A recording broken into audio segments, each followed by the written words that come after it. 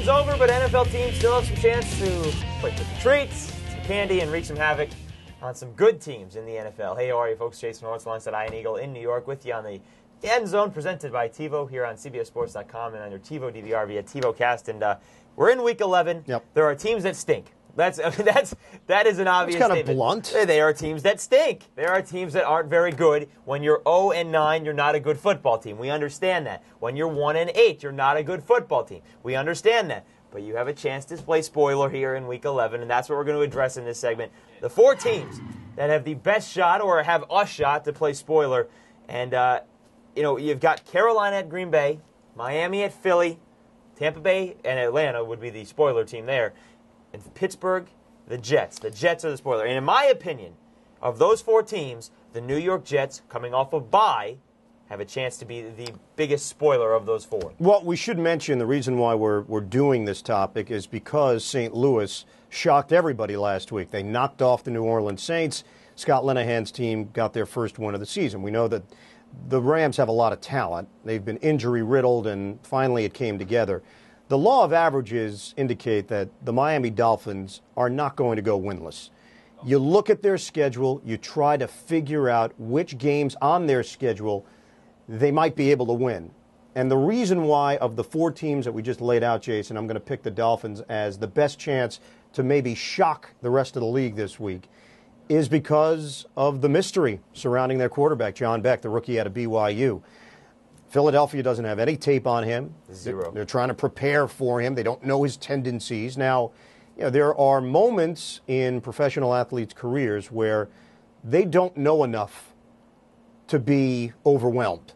And he might just be able to walk in there and, off pure adrenaline, make something happen. The downside to that, he's going against Jimmy Johnson, one of the great defensive minds in the NFL, and there are going to be players coming from all angles on blitzes for John Beck to deal with. But because of the mystery factor, I will take Miami as at least a chance to make a game of it against Philadelphia. The Jets, we know what they are. Oh, of course. And Pittsburgh, they're on a roll. I don't think Mike Tomlin is going to allow them to take that week off and not make that Cleveland win stick. The reason I like what you said before we started this about John Beck's going to see players coming from angles he didn't know existed. I like that. I thought that was very good. But the reason I took the Jets in this situation is the fact that they're coming off a bye. Kellen Clemens started the week before the bye. Yep. Now he's had a week to prepare. He's seen the Steelers. He may not know what because that's another defense. It's going to throw you out of players out of angles that you have no idea where they're coming from. You don't think Dick LeBeau is chomping at the bit? He's fantastic, but the Jets have had a week to get healthy. They've had a week to get back. They've had a week to prepare.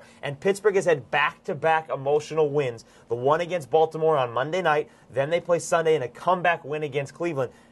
I hate the cliche trap game especially in the NFL. No, it's a legitimate they're all point. professionals. But this is the prototypical cliche of a trap game. Well, we're going to see if Eric Mangini can get his team ready because they desperately need a win. You talk to people around that team, and it's hit rock bottom. And for this team now to put 2007 off to the side and start thinking about 2008, I don't know where the players' heads are yet. They know this season is over. They know that there are going to be a lot of changes. There are going to be some players out there playing for pride and individual numbers to see if they can at least make some headway in the way they're perceived around the NFL. I think we both agree, though, on the other two teams.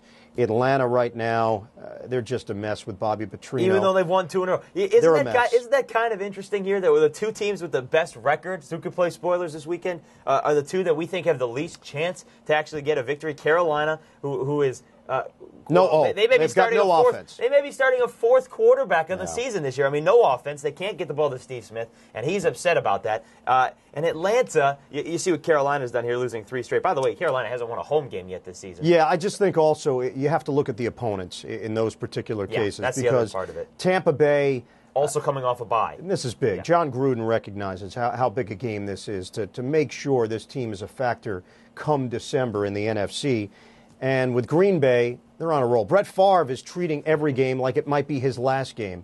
and it's working for him. And this team is beginning to believe that they're as good as anybody in the NFC right now. And it's fun to watch. You know, from someone who grew up in the Midwest, watching Brett Favre destroy. You grew up in the Midwest? I think we've talked about this before. I never knew that. Well, you can send a present there. We'll talk about it. But Brett Favre is very enjoyable to watch him as he's progressing here towards the end of the season. In the heartland? Were you in the heartland of the Midwest? Straight in the heartland. On a farm? No. In the Motor City. On a car. That's kind of the I was Midwest. born in a Chevy. Plenty more to come here on the End Zone presented by TiVo. I don't think my mom would be very happy with TMI, that, by the way. that's too much information. The End Zone presented by TiVo rolls on. No more topic here. What are we getting to? We're going to get to the Impact Rookies as we roll on here on CBSSports.com and on your TiVo DVR via TiVo Cast. Where were you born? That's irrelevant. Why? You attack.